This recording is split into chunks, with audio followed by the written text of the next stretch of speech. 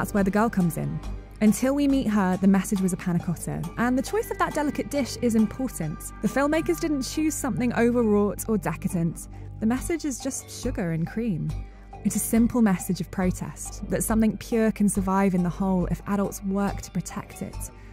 But then we meet the girl. At the end of the film, when the platform is being sent back to level 0, Goring realises he can't climb on beside the child because his cannibalism and murder makes him too corrupt to ascend with her. She represents total purity, a child at the lowest level of the whole, the bottom of capitalist society, and as such, the most vulnerable person who is totally reliant on those above. It transpires that her mother is Miharu.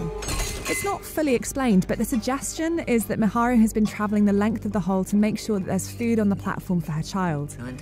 That even an employee of the administration doesn't know a child is on level 333, nor that that level even exists, is the point. Children are often invisible in conflict, famine, and policy, and Imagari's blindness to the extra 133 levels shows how privileged societies are often blithely ignorant of the world's most intense suffering.